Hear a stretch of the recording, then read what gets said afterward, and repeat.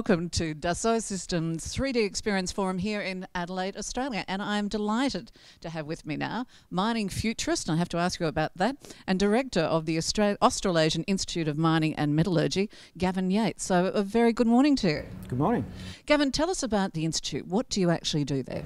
The Institute is the peak body that represents professionals that work in the mining and resources sector. So we're looking after professional standards, professional development, ethics, and general networking and progressing of individuals that happen to work in the mining industry. How do you feel about being invited to speak at today's forum?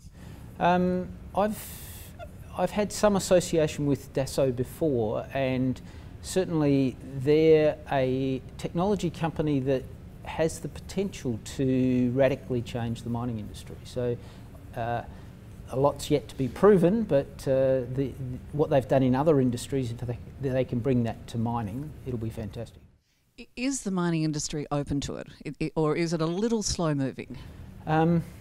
People think the mining industry is slow, but when you consider the risks they undertake with the amount of capital they have to deploy, indeed, and how long that capital takes to repay, and the risks they take with commodity markets and exploration and all of those other risks, taking a technology risk is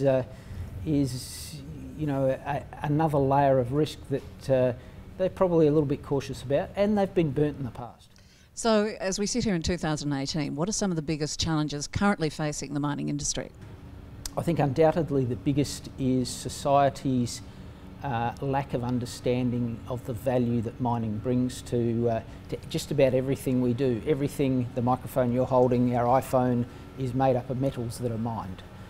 We can't exist and progress as a society without mining, but the general public don't actually understand that value and are somewhat disconnected from the supply chain that delivers those things to them.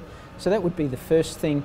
The second thing is we're actually not finding a lot of new deposits, and those that we have are getting lower grade and deeper, and it's getting more difficult, therefore more expensive, so we have to look to technology to help. So clearly the industry is ripe for solutions. How do you think digital transformation could potentially play into those solutions?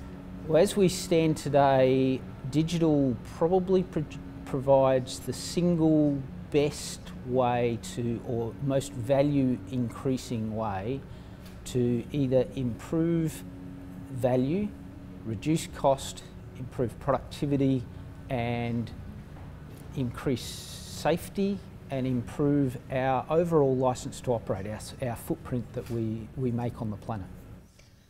And so if you look at 2018, how is obviously mining can be a little up and down, how do you think the future is looking? Well, certainly we've been through a decade of boom between 2003 and to 2013. We've then had a correction, and that period, I guess, was driven by China and its infrastructure, which drove things like iron ore.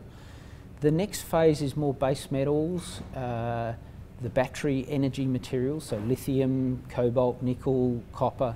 They're the sorts of minerals that are going to power our electric vehicles and all those things into the future. So I think it's pretty bright, because everything we're seeing on the horizon, we need resources to improve and in fact pull people out of poverty and improve the standard of living of the rest of the population.